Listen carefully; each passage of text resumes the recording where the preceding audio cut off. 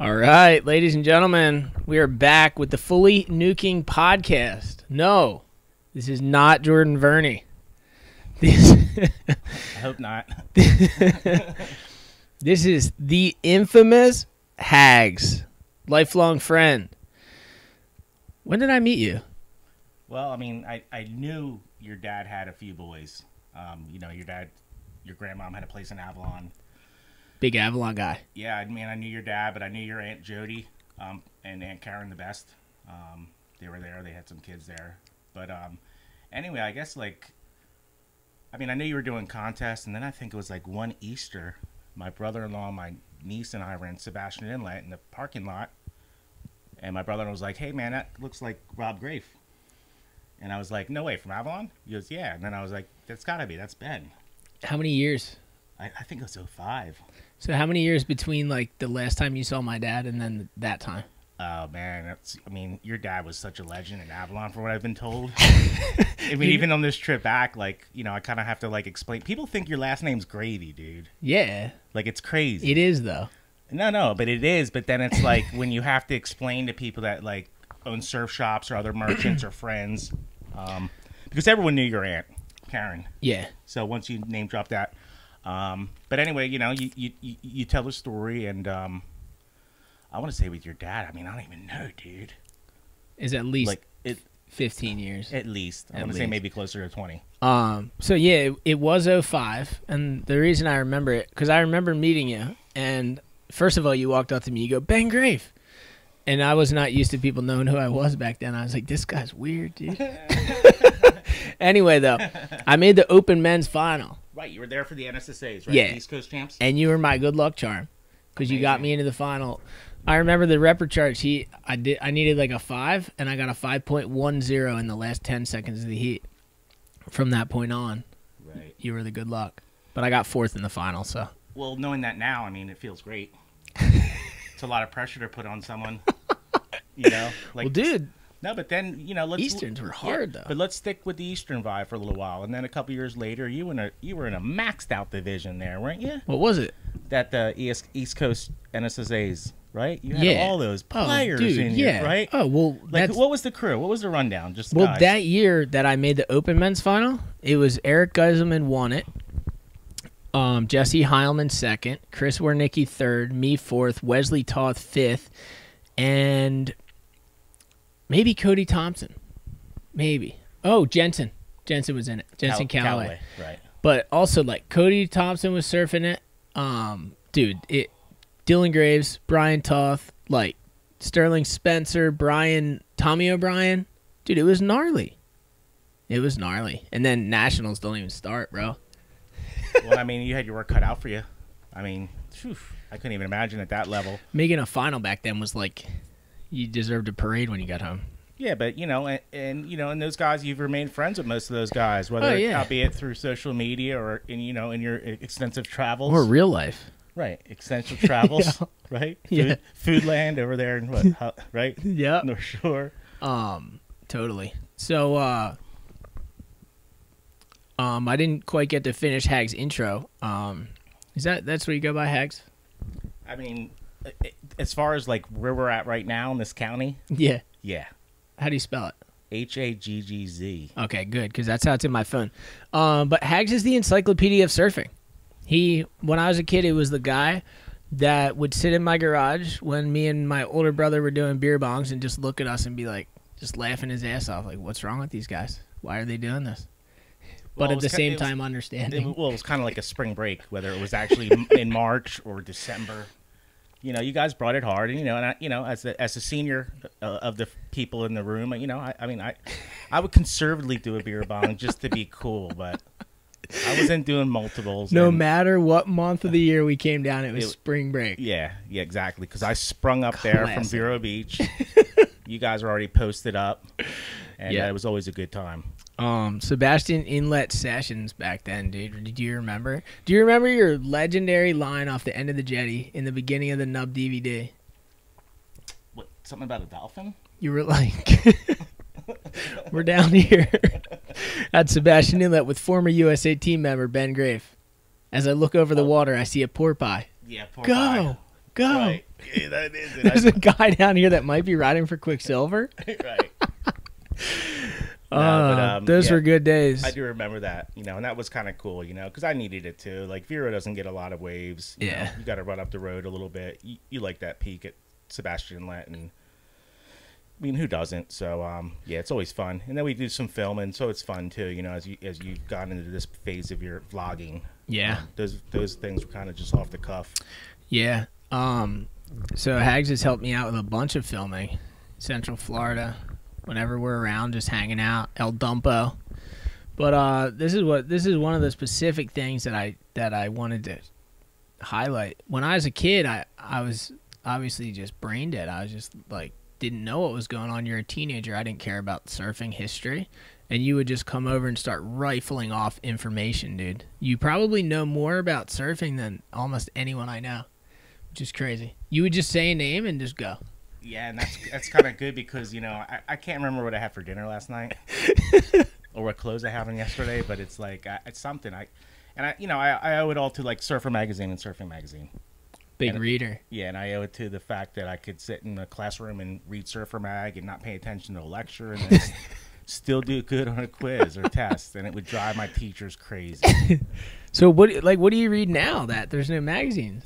I mean, there's electronic versions of pretty much everything now. Yeah. But it seems like everyone kind of covers the same story.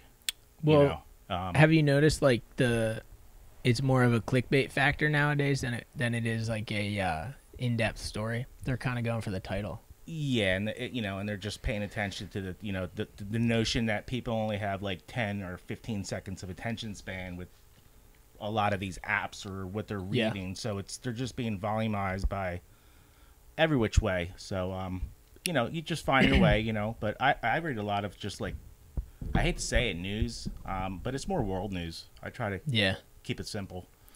Yeah, I don't watch the news at all. But sports information, whether it's the major sports or surfing, everything in between, I just always had a knack for that. What's your other like sport go to? Baseball. Who's your team? The Phillies? Yeah, the Phillies. Gotta be, sure. right? Yeah. And I went to a Sixers game this year. Yeah, and I like that. Yeah, I like that squad. I mean, they're good. Yeah, I don't know anything about it. I was for the first half of the first quarter, I was rooting for the other team. Oh, is that right? I didn't know who was who.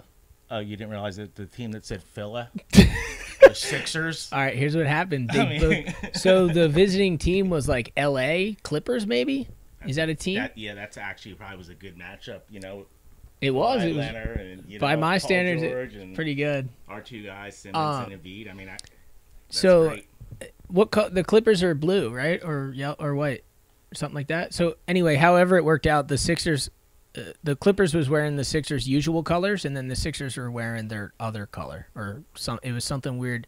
So I thought the Clippers were the Sixers, and the Sixers were the Clippers.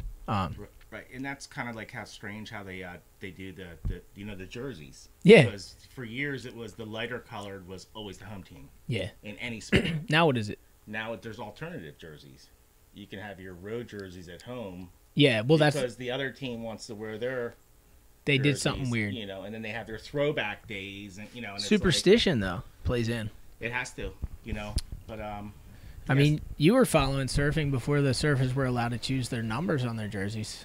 Yeah, I mean, we'd have to wait, whether it was through print or, ESPN had stuff in the summertime, hot summer nights. I'm dating myself right now. On what, on TV? ESPN, it was Corky Carroll.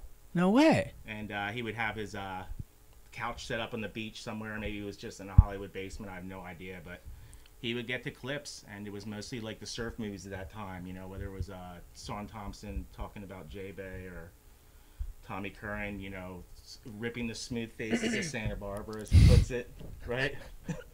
Or, See, that's directly from the film, guaranteed. And most of the Florida focus, was on Matt Keckley. And Matt Keckley is still getting waves now. I mean, he gets great waves. Oh, he's out there all the time. I mean, he's the world's youngest, adult, I guess you would put it, or oldest Grom, however which way you look at it, And Keck was like one of the original guys out there with the GoPro, getting those like behind him full GoPro slow motion barrel shots, like with the pole. Was it a pole or was it just like a spatula or something like that? Just innovating. Yeah, just and he just tucks himself in there, and he's been doing that for a long time. Yeah.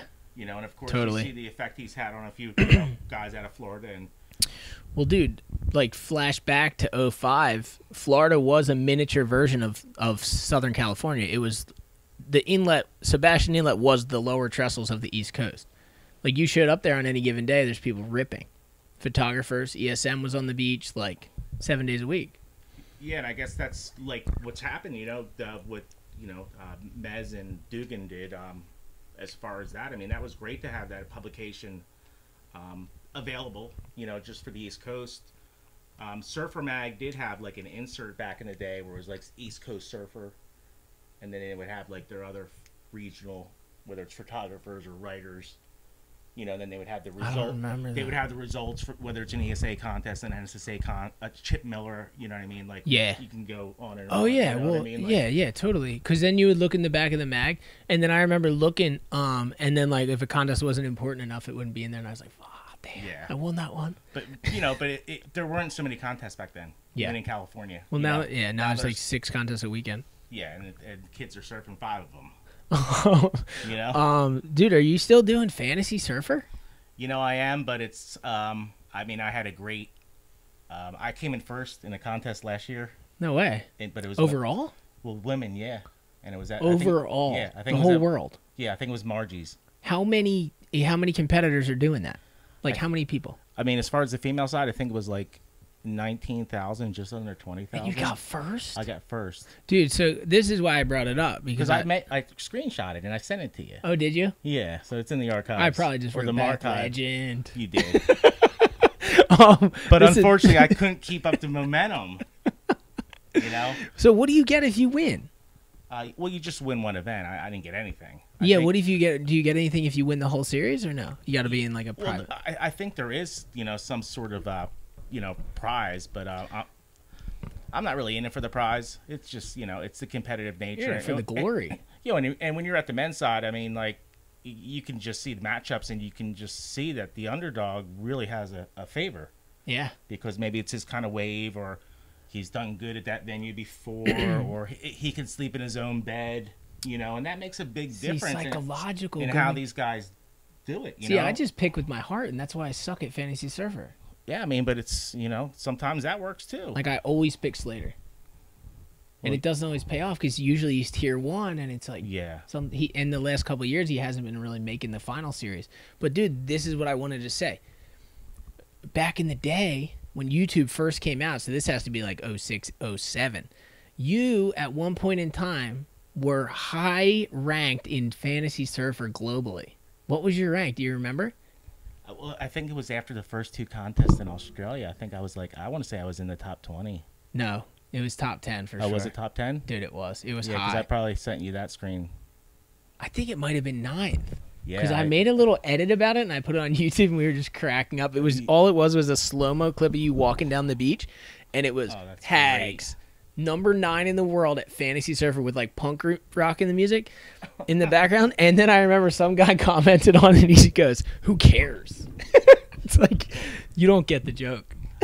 Or it could have been, there's haters from down my neck of the woods. I'm not the most simplest of persons, I'll admit. Was that maybe it was the guy that was in 10th? Possibly. Right. Or the dude that's in 8th. Yeah, because he doesn't want here on his coattails. Yeah, that was fun, but it's it's a really hard. Like I said, nowadays it's really hard to pick them because so many guys are good. Well, it's a kind of same thing with the tour. Like, you could never predict who's going to win an event because back in the day, like, Andy Irons would take out 6 events. Now it's like if you win 2, you're winning a world title, like, pretty much. Yeah, but at least you could keep Andy on your roster, which I pretty much did the whole time. Oh, Andy and Kelly were on my roster. Oh, yeah. Because it was a different way of picking. Exactly. And they always came through, but then it's like the other people have to... Because I think it was like money based, right? Like you had 50 grand. Yeah, you had 50 to buy million. Player, yeah, or whatever. Yeah. To buy the players. And then like Slater was $6 million or 10, and then it started getting outrageous, and they were making them 10 mil, and then you couldn't even pick a team. Right, you'd have to take for every top guy, you'd have to take like 4 bunkists, but they're not bunkists in the sense of they freaking rip. Yeah, and they get it done in the heats. I remember the big Fantasy Surfer update was freaking Robo getting second place at the Bells contest in like, do you remember what year that was? Do you even know what I'm talking I about? do. Right? Was Was that Adam Robertson? Yeah, exactly. Yeah, I do know. He got second to Parko. I'm guessing like it was probably late 1000, like 2000s. Yeah, Right? before the tens. Exactly. Yeah, maybe after. Yeah, so you know, I don't mean to take over the interview, but All right, hold on one second. We got a problem. Gonna start going. Okay, got it. There was an old clip on there for some reason. Go ahead. oh, I thought that was mine. Like my mic, the blue, Nah, we're just both on the same. but we're on. We're on the dream.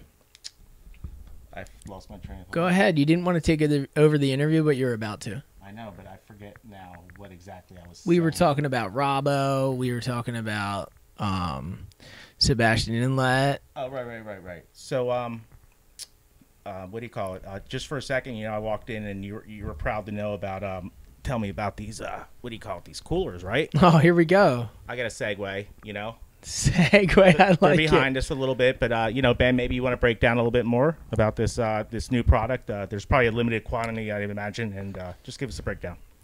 Yeah, so this is for the first time ever. I have myself a signature Igloo cooler. So I've been surfing for Igloo for almost 2 years now, and within the first 3 months, they presented the idea of a cooler to me, and I was obviously taken back, completely surprised. Like, are you kidding? A company as legendary as Igloo is going to go ahead and make a Ben Gravy signature cooler.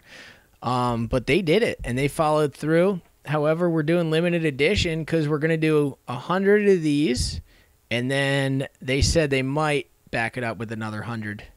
So there might be 200 of these tops, but once they're sold, and then we're going to wait until next year to do the next one. So pretty much that's what it is. You get the pineapple on one side, the Dream Van for the Dream, and then fully nuking, some classic tie-dye. You know, that's my style. It really looks nice, and it's shiny, you know. And the fact that it's Igloo, I mean, we all know that, you know, the lineage on that product. Exactly. And now what is the 100? Is it just like your webpage, or are shops going to have them? I know you have a few shops around here that kind of... Yeah, they might open it up to shops. But yeah, you got to go to igloocoolers.com/BenGravy, and they'll be on there, and they'll probably be sold out pretty soon. So let's see if that link works before I say any more. Yeah, but that's the idea. You want them sold out. And, you know, here that's, you know, summer's just kicking in. It's a great little thing to have.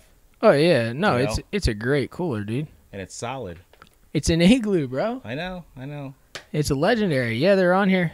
There they you are. go. igloocoolers.com/BenGravy. Congratulations on that, you know. Thanks, dude. You know, and just, you know, not to, again, to take over, but, you know, I'm super proud of what you're doing, dude, you know. I appreciate it. Yeah, you put your heart into it, and, you know, it's just great to see how you've been able to parlay things, you know. Yeah, thank you. Being a few friends in Avalon, we were saying, you know, that you're probably the most famous surfer in New Jersey at this point, whether you want to believe it or not, or, you know, it's not going to blow your head up, but it's just based on what you're able to do to reach people. Yeah. You know. It's hard to even quantify or believe any of it for me. But you know, it's weird sitting here talking to you. Like when I was a kid, flashback to those beer bong days, we used to have long discussions about what surf content was going to look like in the future. And I remember our main topic of discussion was never the surfing footage. It was always the B-roll. And it's weird because now I'm vlogging and it's all B-roll. Yeah, B-roll is what makes it work. Yeah. You know, and in your stuff, everything's improv. Yeah. You know, it's just off the cuff, you know. Very few things are staged. This is probably the most staged thing you do. Yeah. Only because this is the format. You have to do it. Like, but it's only staged because we're on a stage. That's what I mean. Yeah, exactly. There's no script, though. Right. There is no script. All right. So we'll get back to you. I just wanted to make sure people knew about this killer little cooler. I appreciate it, dude. And you know? Yeah, it's nice, dude.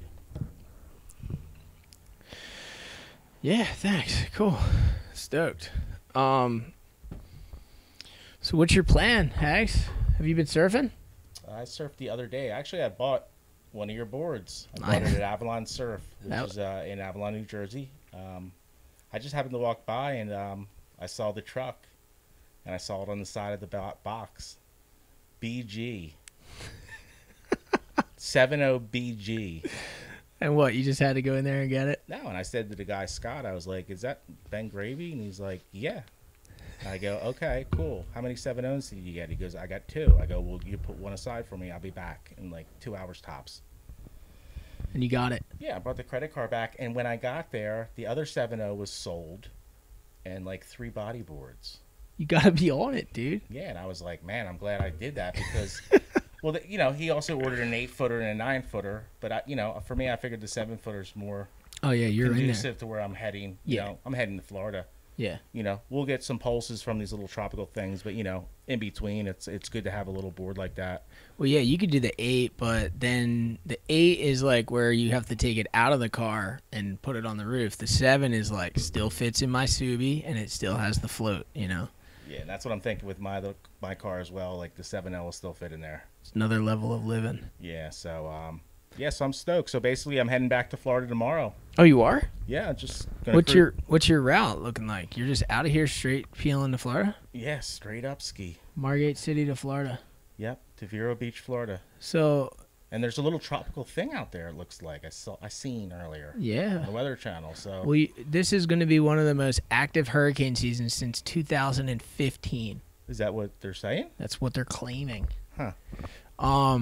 So this is something that I'm interested to get into. So we've done a couple things together where you filmed surfing or we filmed a stupid interview or something, or we did a podcast like now. What we've come to the point where we might as well just sit still and just talk. So here we are. So how did your interest in film come about, and like how did you start getting into it and everything? I know I've seen some of your footage. I know for a fact I used some of your footage of New Jersey legend Dean Randazzo surfing at Manasquan Inlet in, I believe it was 1996. I used some of your footage in one of my nub videos way back. But how'd you get into it? Well, I guess it was innate. My grandfather on my mom's side was very into filmmaking, cameras. My dad was always had rocking the camera at the parties. But that was Super 8. That was just that cartridge. So what was he shooting on? Your grandfather? He was shooting on the same exact camera that Zabruta guy filmed JF Kennedy's assassination. The same model. I have it. You have it? Yeah, it's in my archives. Wow, dude. Because I collect them as well. Whether I know. I've used them or... You're an archiver. Somebody brought them by. Like, even the early digital ones. The Mavica, the big floppy disk. So, for me, it clicked.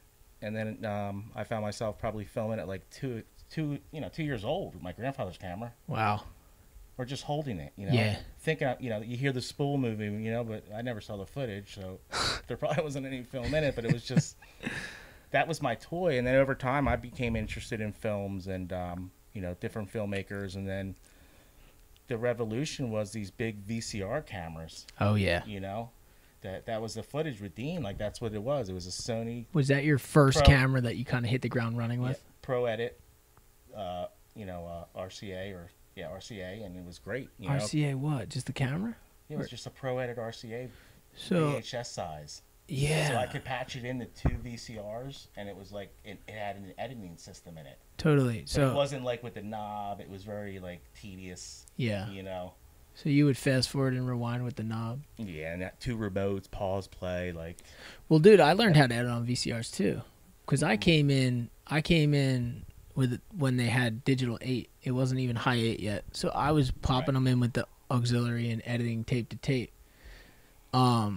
So like, tell me about your early video career, if you want to put it career. Were you making money to film surfing, or passion project, or? Yeah, it was just passion, because it filled a void in between, swells or sessions. Yeah.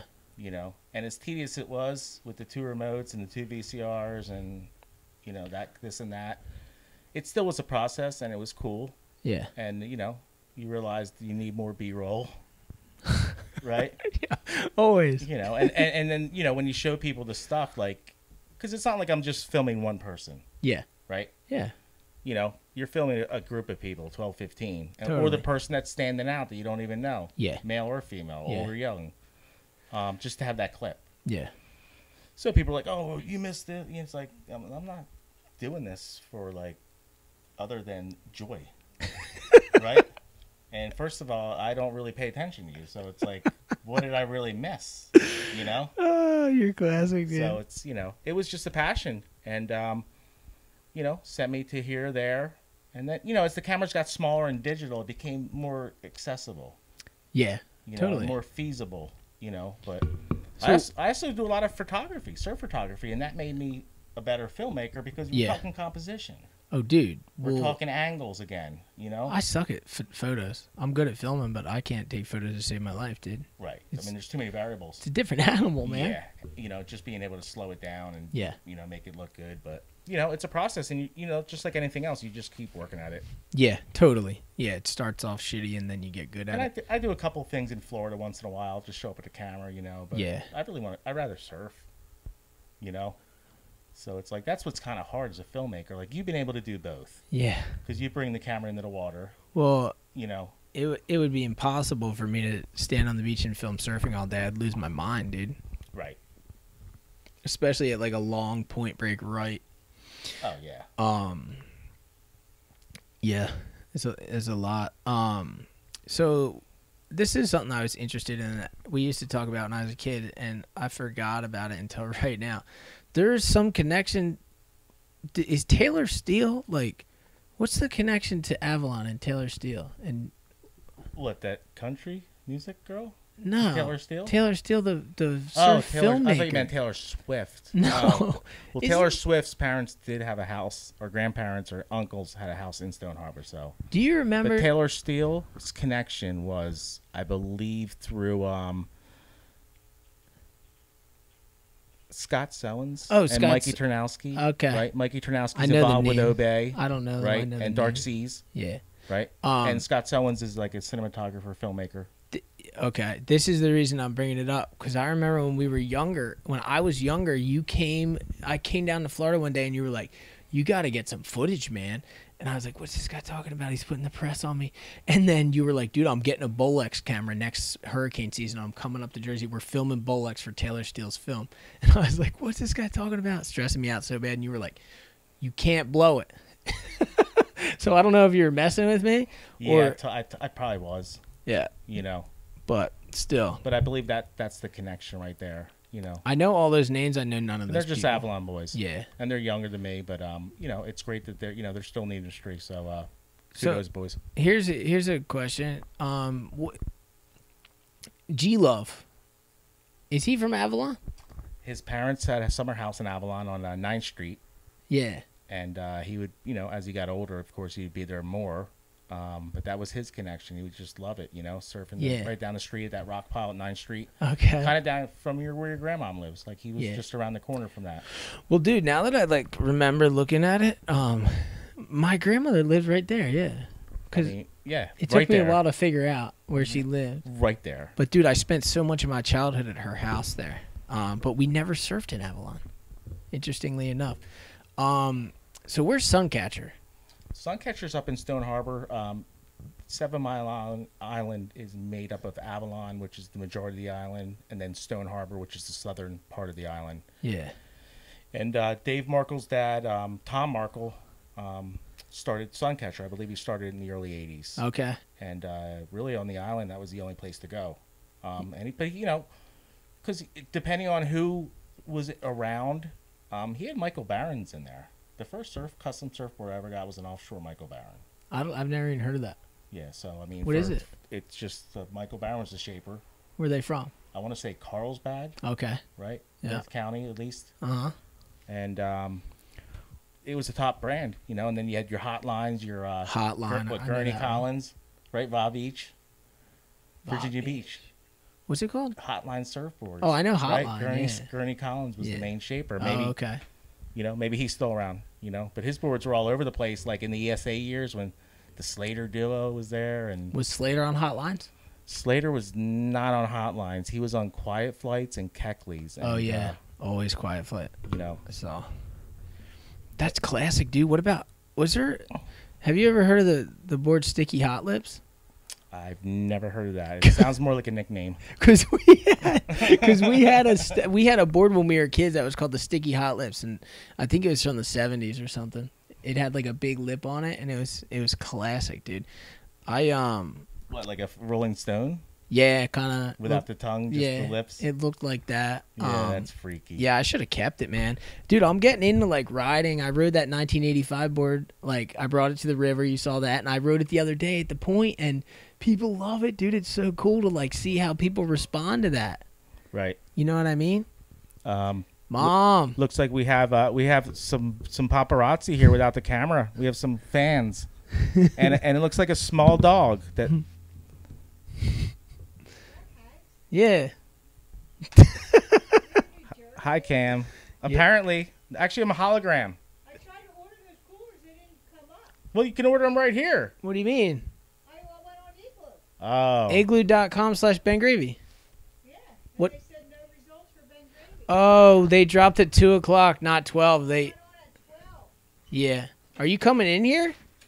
I don't think I should come here. So he's like a medical. I probably shouldn't come here. Hannibal Not- Lecter? That's because she. Are you sick? No. Right.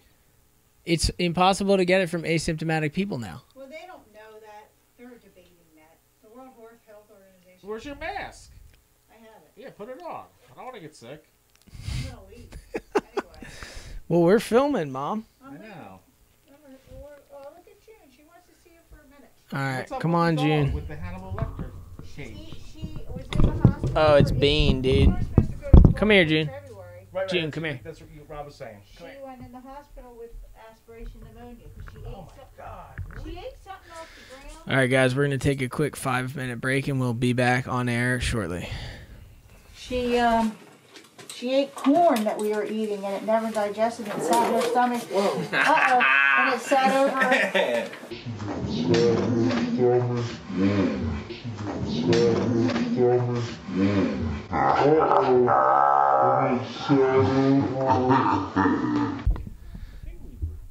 Ladies and gentlemen, my mom, totally out of control.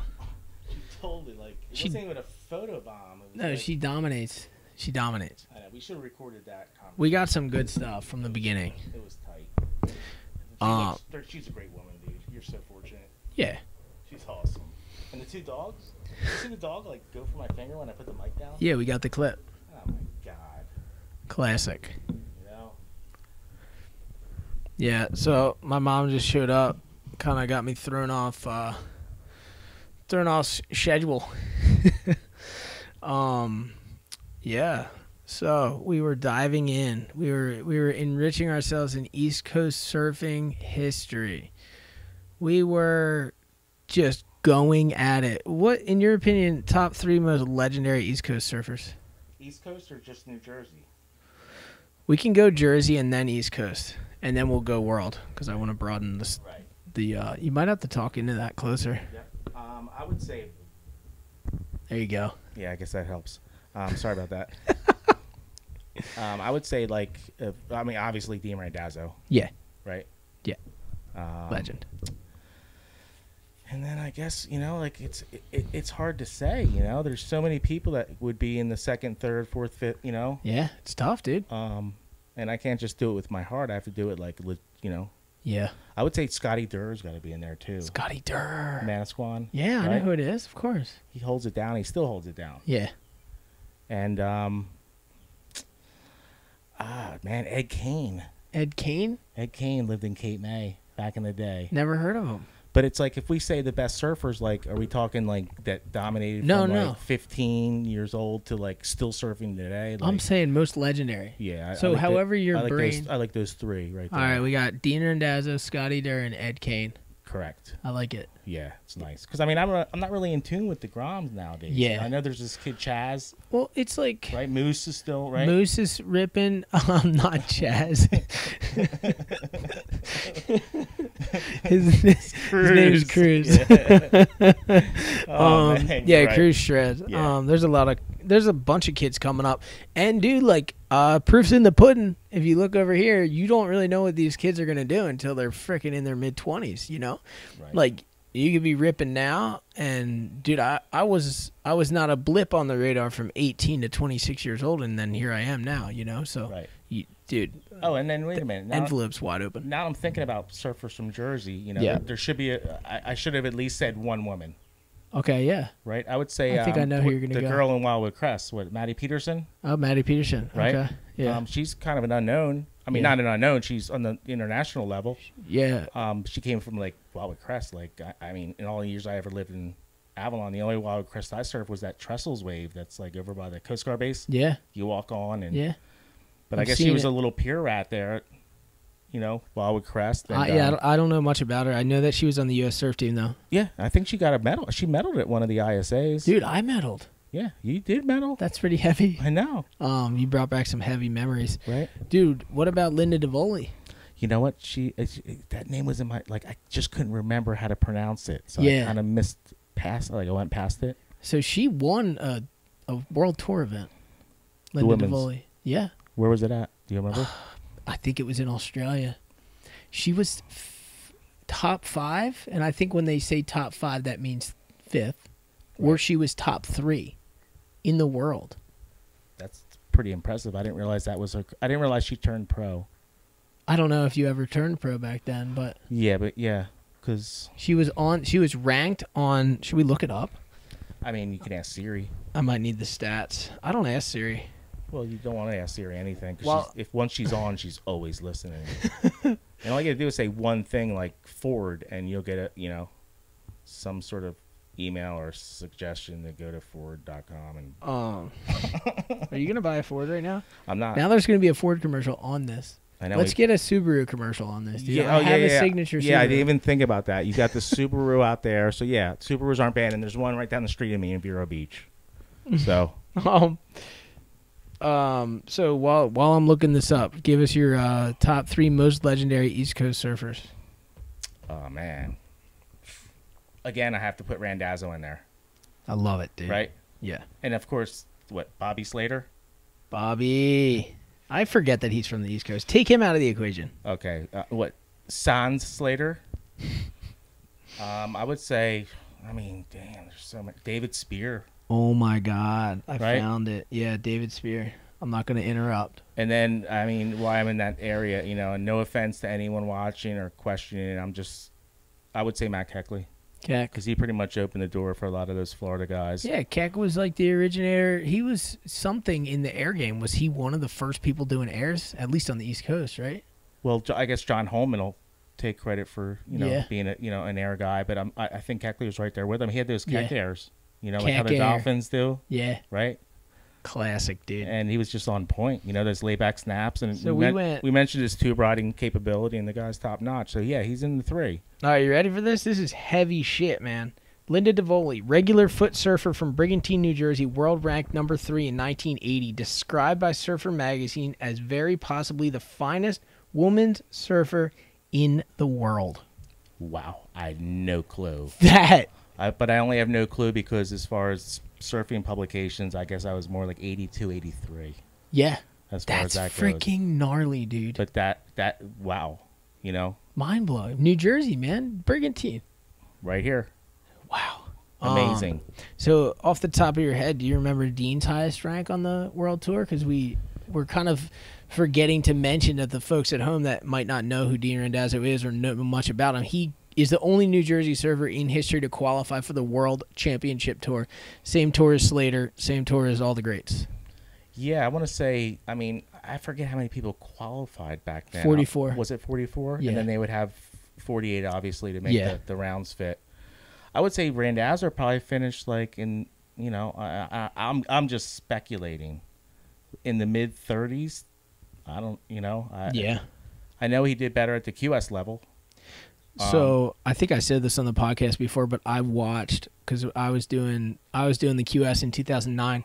I watched Dean Randazzo take out Dane Reynolds at Steamer Lane in a man-on-man heat, quarterfinal. I mean, that's just what Dean was. He was capable. Being fortunate to have him in the local ESA here, South Jersey ESA, was great. And Dean was just pure raw talent, tons of energy, very innovative. Yeah. And he parlayed that into a career. And from what I understand, he's still in the mix up here too, right? Oh yeah. You, He's around, dude. he's on your squad for the board riders when you guys Okay. were doing those contests, right? So he finished 30th. Okay. Pretty good, dude. Hey, Yeah. Okay. Yeah. Can't take it away from him. He's a survivor on top of it. That's gnarly. Yeah, he survived cancer 4 times. Amazing. All right. Are you ready? Haggz official drop. Top 3 most legendary surfers in history. Or what, around the world? Yeah. What, Period. do they have to be pro surfers? Or No, just people that are just in the people eye? that you think are legendary, personally. Do Kuanamoku. Okay, bang. We knew Right? that. Yeah, for sure. Tom Curran. And Butch Van Archdale. Right. Never heard of him. Well, watch the first Endless Summer. Okay, I will. You see the footwork? All right, Butchie, You know? dude. What do you think about this? Do you want to come on board for the project? I'm gonna try to get it picked up by Dana Brown, Bruce Brown's son. Endless Summer 3. Me on my 8-foot soft top and Mason Ho. Oh, wow. Let's do it. And you've done things with Mason, so it's We like... need funding, dude. We need to do it. Well, how much funding are we talking? I don't know. We really just need. Well, you need volunteers. We need Dana Brown's blessing. Or volunteers. Cause imagine Endless Summer 3, dude. It'd be sick. I thought for some reason that was already Conceptualized. Yeah, that's the word. You know, They were gonna do North Shore too. I heard that. Yeah, dude. But would it follow the same story, or do you think it would be like a remake of modern day with that same story? Oh, they should just follow it. I know, but like, where's Rick Kane? Rick Kane, dude. I'm friends with Rick Kane. And Turtle, you know too, right? I'm friends with Turtle. That's because I saw you in that one vlog. They're legends, dude. Were you like outbidding him for something? No, I was bidding with him. We tried to win the Kelly Slater Surf Ranch, and we bid up to 14 grand. We were at a cancer fundraiser, so they raffled off a day at the Surf Ranch. We went up to 14 grand, and Turtle whispers in my ear that he doesn't have the money. He was just messing around. Well, I mean, there's certain things you mess around with. You don't mess around with not having money at an auction when you're raising your hand. But dude, so we went up to 14 and I pulled the plug. Anyway, I should have just kept going. The guys that won, they got a day at the Surf Ranch for 18 grand, dude. Wow. Picture that. A day. A day. Because otherwise people just rent it hour to hour. Well, they rent it for a day, but it's 50. That's not bad. $50,000? So right, but getting back to Dana Brown, like how do you believe would be anything possibly watchable for Endless Summer 3? Like, how would it be? Would it be like a spoofy funny? Would it just be documentary style? Would it be geared to how you do your videos? It would be... Would it just be a long version of one of your vids? It would be your vlogs? Classic editing, just like Endless Summer and Endless Summer 2. The thing I love about those movies is the way that Bruce Brown, rest in peace. Yeah, great legend. Thank you. He did the commentary so good. So the surfers didn't really have dialogue, you know? Right. It was all about the filmmakers seeing it from the outside, and he would be like, you know, I remember there's a classic line. He's like, when Pat, it's in Endless Summer 2, he's like, when Pat has too much energy, he'll skip up and down the beach for an hour or two. I don't know if you remember that. And then they fast forward it. Yeah. You know, I mean, they make it the speed faster, so it looks goofier, which is what they did in the first one, which, you know, with the cameras they used in 1960, I mean, that's wild, you know. Yeah. But it would still be the travel, right? The Endless Summer 3. Well, there would be the, you know. That's what you do. You go. The prankster dude, you know. But who would you go visit, or like who would you want to run into on the road? I mean, Mason's got countless people in his contact list. Yeah. So, you've got countless people in your contact list. Like, so how would you keep it just from being like the Beatles and stuff? You know what I mean? Like girls running down the street screaming, you know, like no, yeah. See, that's the thing. It's Endless Summer 3. It's a different era. You're seeing a different side of surfing, because I mean, 1960s one thing, and then the 90s when they did Endless Summer 2 is another thing, and then we're coming up on 30 years. But would it be like a documentary style? Yeah. Right. Same idea. Right. It's the same thing. It would be classic. Right. More classic. So how does this move forward? Like what entails to make? I don't know. This is the first time I ever mentioned it out loud. Oh, wow. Otherwise, it was just written down on a notepad, but I figured you're the guy. Well, maybe some of your viewers might have some suggestions for the comment box. Yeah, you can tell them. Comment down below, guys. You know, keep it clean, of course. And thank you always, you know, for vlogging in. Like, this is a great, I appreciate you, you know, giving me a chance to sit here on the mic. It's fun, isn't it? You mentioned it last night, and I was like a kid in a candy store. I was like, you got stoked. I got super stoked. You didn't get scared? No, I was like, man. Some people get scared. Yeah. You were just frothing at the lips for this I was opportunity. just like, this is killer. I was like, I remember seeing Ryan, and I guess you did another. You've only done a few, right? A handful so far? This is my 20th episode. Oh, of this? Yeah, but Ryan was like, what number was he? 2. Yeah, so that's Or 1. He was 1. Yeah, so you've been ramping it up. Yeah. Recently. Yeah. Okay. This is the new median. What do they call it? Medium. This is the new medium. But it's the new form of media. Yeah. Oh, people love mixed it. media. Yeah. Right. So anyway, I'm stoked to be here. Yeah. Thank you so much. What is there anything any burning desire that you want to share? Not really, but it's just, I'm just wondering about like what's the call tomorrow morning? What are you thinking? You want to catch some waves? Yeah, I got a window. You have your 7-foot soft top. And I have a couple other boards in there just dying to get in the water. I mean, it's going to be, oh my God, it's 3 to 4 feet fresh on shore right now. It seems like there's a front or Friday morning, we have some nice north wind. Oh, 4 feet at 6 from the south. We're going to score in the morning. Are you kidding me? Yeah, so that's what I'm itching about. Like, and I know you have all these little spots. Oh, yeah, there's these little nooks. There's a 1 foot at 11 in the water tomorrow. See, the rogue. See, people don't even pay attention to those 1 foot at 11s. Water's cold up here, though, huh? I jumped in the other day. It was not too warm. Well, here's the thing. It's been blowing offshore a lot, and we've been getting a lot of south swells, so it keeps the water freezing. Yeah, dude. that upwelling, right? That upwelling doesn't help anyone. No, it's pretty gnarly. I jumped in today, and I was like, oh, man, it's still cold. Right. Like, I was more stoked to have a full suit up here than I've ever been to, like, surf cold winter Florida. Yeah. And it's not even that cold. Oh, no. It's just like, it's weird. You guys are living it, dude. January, what? Like, so you guys have, 6 days of winter, I think? It's like from January 4th to the 10th, maybe? Well, or it's just like over, like, 3 months of winter. Like, you have these hours where you can rock, like, Uggs or a lid. It's like 5:30. You can see your breath, and it's like, it's big. It's big. 5:30 to 6:15 on February 14th. Right. In the morning. And then the next day might be another hour longer. Yeah. So then you can, I can rock this. I can wear pants. So funny, dude. But then you come up here and it's 60 degrees and you're freezing your butt off. Yeah, it's a different world, dude. Yeah. It is. Surfing too, dude. And when the ocean's chilly like this, I mean, it's damper in the air, and yeah. I thought I'd be like trunking it by now.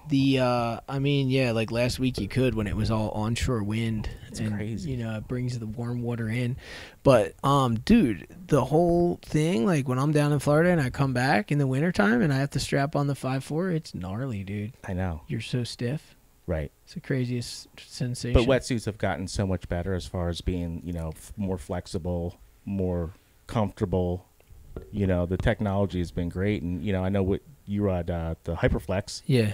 And they've been doing really great things too with their product. Oh, they're awesome. They we dropped a neoprene-free wetsuit this year. Yeah, I thought I saw that. The right? green preen. Right. Pretty wild, dude. And that's like an algae or something. It's recycled plastic water bottles and clamshells. And clamshells? Yeah, clamshells, dude. Like how did oyster shells? Sorry. But how did oyster shells? The process must be incredible. I don't know. They had me in the warehouse just smashing oyster shells with a hammer, but other than that, I don't know anything about it. No pearls? No pearls. You would never know. Dude, so let's talk about, like, say you were friends with Dean way back in the 80s, let's say. Yeah, I met him at a party of this band called In the Red was playing at, like, 55th Street in Ocean City. Nice. Maybe 50th Street. I don't know what's the street that leaves town up there? Whatever street it is, right? Something like that, right? It's so anyway. 34th Street. Right. So I get out of the car, and I'm with Terry Hughes and a couple other people from Avalon, and he's like, "Hey, brother," he walks up to Dean. He's like, "I want to meet you. For my friends." And Dean hops out of his car, like all like dusted himself off, like fixing the tie that's not there. No. Anyway, introduced, and he's like, "Oh, you guys coming in? Yada yada." Yeah. So boom, there we go. And then in what year was that? You think? I want to say it was like summer of 1983 or 84. Okay, so 83. Was Dean Randazzo surfing 365 days a year in New Jersey? I don't know if I have the answer to that question, but I would have to say probably not because there wasn't really waves here 365 days a year. Well, and Dean was going to Mainland High. Yeah. Mainland Mustangs, right? He was on their surf team, so yes, he had the ability to surf when he needed to, and I'm sure he was a pier rat. Was he surfing in January? Yes.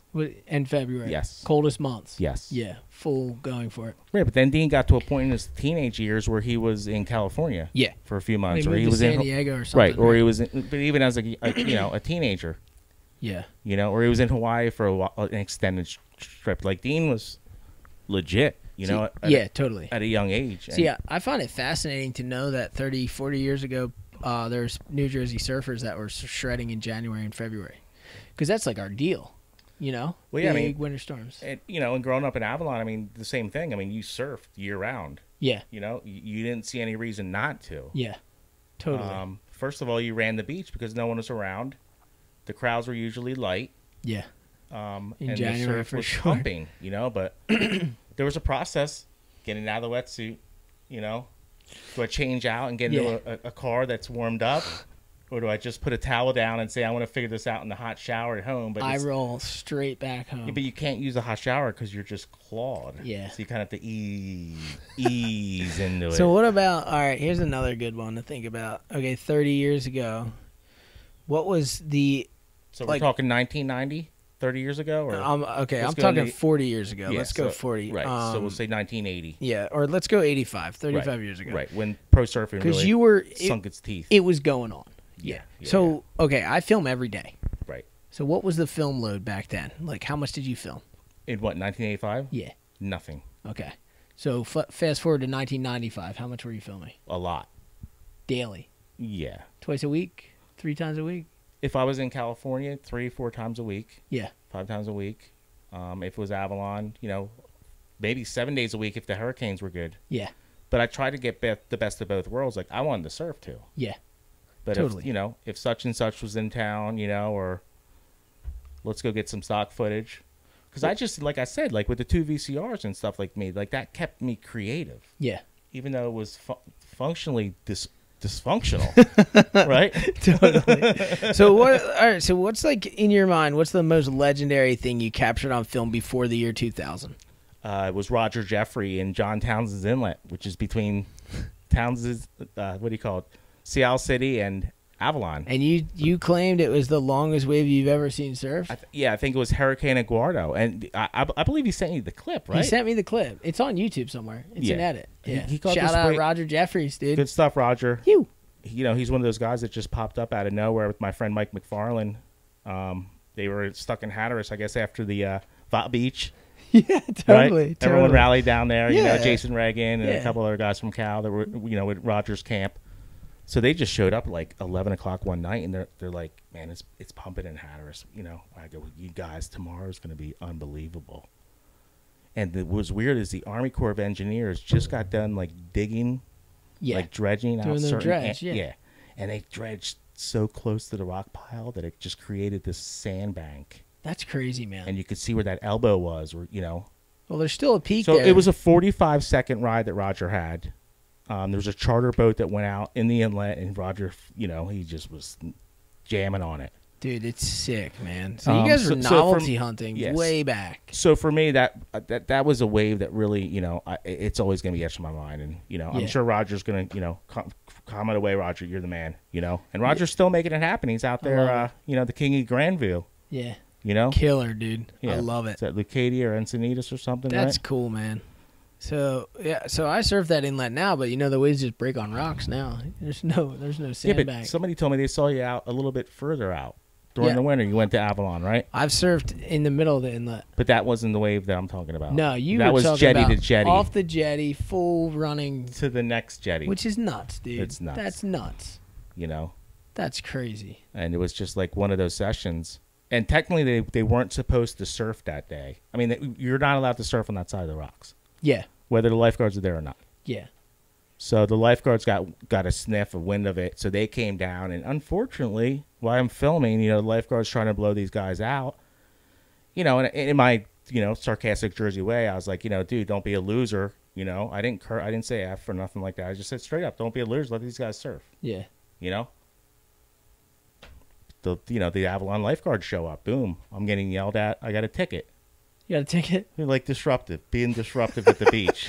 You're a disruptive guy, you dude. know, it was called Misconduct on the Beach, and that's what that video was called. Oh, yeah. How much was the ticket? 1985? No, it was we're 1995. 95 now. 96, actually. How much was the ticket? It was probably like $60. Back then, that was like $15,000 back then. I think I still have a copy of I still have the original ticket. Good. Yeah. You're an archiver, dude. Archiver. You have a lot of archives. Not as much as I did because I've been sifting. But you have some stuff. You have some interviews and some pictures and stuff. Yeah. Those. Yeah. And you have one other thing I noticed about you is, dude, I gave you a beat up Super Brand board, and you brought that thing back to life. Took the stickers off, cleaned it, no wax. You fixed the dings. It looks like it's a brand new board. It's incredible. Yeah. And that board's so seasoned. It's so broken in. Dude, it's got like no flex left. I don't think there was ever flex in it, you know? By the way, we have to give the honorable mention to Brian Brown, you know? Yeah, and that's the Avalon roots there, too. Yup, super brand. I remember when he was shaping double surfboards, Mikey C was riding them. Mikey C now works at Stab Mag. Because Brian was shaping out of your Aunt Karen's. And he shaped out of my aunt's barn, dude. When we had the mini ramp in the barn, and the boys would be over there fucking shit up, and he would be in there like just trying to shape. Right. And we'd be over there getting wasted, breaking shit. Right. And now he's my guy at Super Brand. That's unreal. As the world turns, Haggz. Right. Was that where that TV show was filmed with Paris Hilton and that Nicole Richie? No. Okay. That's at my house. Oh, classic. Yep. Classic throwback. A lot of these guys already know, though. I was on The Simple Life when I was a kid. Well, technically one episode. It's not like you were like a weekly feature. Nah, I was a one-time feature. Yeah. They had to move on. But that was epic. Yeah, it was classic. You know? That's what fucked my head up. How did you pull that one off? The producers went to Heritage, of all places, in Margate, and they said, who would be the most interesting family to have Paris stay at their house? And they said us. That's awesome. Naturally, because Hob is part of our family. Yeah. He's one of a kind. Piece of work, great guy. Love you, Hob. Legend. All right, people of Earth, Haggz, how was it? Great. You know, it flowed. You want to give your thank yous? What, you got to say anything? You know? Yeah, I just want to, first of all, thank you for the opportunity. No worries. Dude. You know, Bob Marley Live. Thank the fact that we have an opportunity, to age gracefully and still have a sport of surfing like in our DNA and our daily life, And it's a good thing. It's a great and the camaraderie. Like people you meet and here we are, boom, boom, boom. So, I want to just thank the process, Yeah, I like that, dude. Life's crazy. Yeah. And you just go with it and and I want to just thank for being up here, having the opportunity to slip out of Florida for a little bit. Yeah, it's good. And we're gonna surf tomorrow morning, so look forward to that on the vlog, guys. Haggz on his new 7-foot soft top, shredding. Well, there's like a learning curve on that board. Yeah. Well, soft topping's different than fiberglass, dude. I tell everybody that. Dig it. You got to get used to those big fat rails. But this has been the Fully Nuking Podcast, I believe, episode 20. Thank you guys for tuning in. I hope you enjoyed it. A little bit of surf history here with a longtime family friend, Big Haggz. And we're out. We'll see you next time. Don't forget to subscribe and leave a comment below. Thanks, guys. You.